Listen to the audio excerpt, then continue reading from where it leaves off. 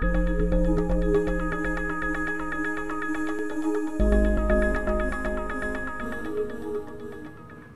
topic of this segment is the open file. As you can see in the position on the board, black is dominating the C file with the rook and queen. But how to really make progress and take advantage of this situation?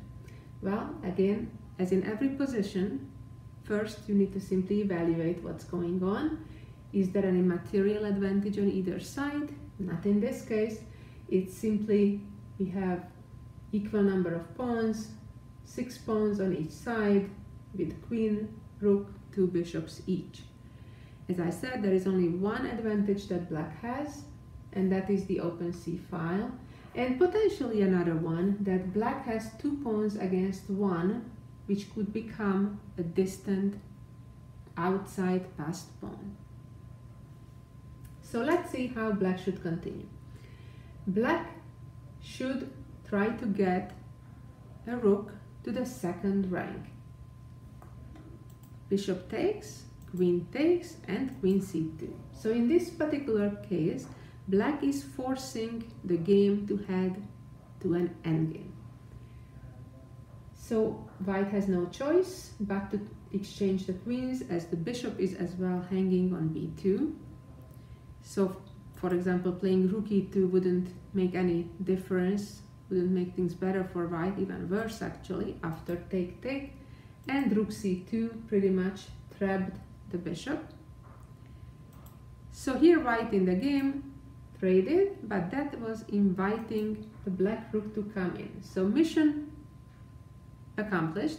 Rook got to the second rank, attacking the bishop. If the bishop moves, the pawn on a2 will fall. That's why white's next move is forced. Rook b1. So this is something what we call black having a very active rook, while white has a passive rook. In general, in chess, it's a good thing when you are dictating the pace, you are dominating the position, you are more active than your opponent. And that's exactly what we're seeing right here. So the next task for black is, and that's the biggest difference between the endgame and other phases of a chess game, that the king can and should be utilized to improve the position. And that's what black is exactly preparing with his next move. Bishop to e7, came now king to f1. Both sides are trying to activate their kings. King f8. And now I guess white didn't want to move the king immediately because a check would come on b4, and then the king would need to go right back, hanging on to the pawn on f2. Therefore, white played a3 first, controlling the b4 square, and came king e8. And at this stage, the other idea of the a3 move was that now the bishop can also try to move without losing the pawn on a2. And black simply continued bringing the king closer and closer. The unfortunate part for white is that even if the king would come to e1, then it could not go to d1 attacking the rook without losing the pawn on f2.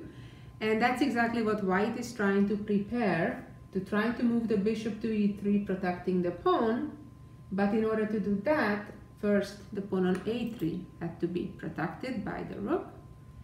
And now black finally advanced the pawn, now that the white rook left the b file. Ultimately, black's goal is, as we said, bring the king closer to 8, making progress, but eventually create a passed pawn right here, the 2 against 1, and basically force white to give up either the rook or the bishop for that passed pawn. Came bishop e3 and a5. Black plays very thematically. King e1, and now came a4. Rook b1 and king c6, protecting the pawn. King d1. Finally, the king could move because the bishop on e3 protects the pawn. But as we can see now, the a3 pawn will be lost. Black could play rook c3, that does the job, or as rook a2 as black played in the actual game.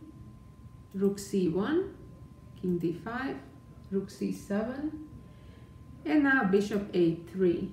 Black now has two connected pass pawns running down, so black does not mind really giving up the pawn on f7 because the black pawns are already passed, nothing in their way, so they are much quicker than potentially white's pawns. Probably here simplest was just to push the pawn, although what black played is just as good as well. King e4, trying to come to d3 and then checkmate with the rook. Came bishop d2, and now b4. The game lasted a few more moves, but it really had no importance. It's clear that the black pawns are running down, and in addition, after king d3, the rook a1 checkmate is unstoppable. Well, pretty nice example of how to utilize the advantage of controlling an open file. Typically, your next goal after that is try to get a rook, or in some cases multiple rooks, on the second rank. And in this case, black also had a pawn majority on the queen side, which allowed to create a passed pawn, and that caused white's problems.